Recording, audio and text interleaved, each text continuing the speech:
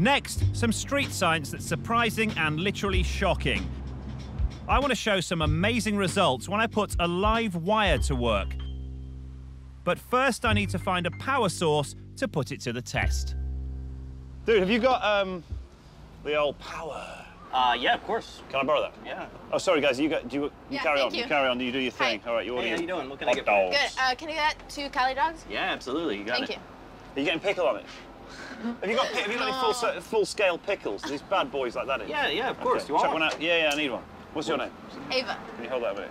Don't worry, you won't get anything weird happen to you yet. Yes. Right. Okay. Right. Thanks, mate. Yeah. Okay. Right.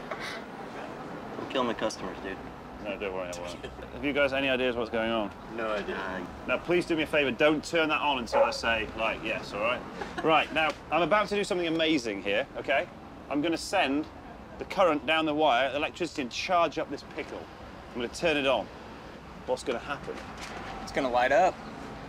It's gonna explode. It's going to explode. It's gonna turn alive. What? It's going to Turn a light. Really? Frankenstein. It's going to become like a human pickle thing? Sort that out. Okay. Chris, what's going to happen to this bad boy? Maybe some smoke?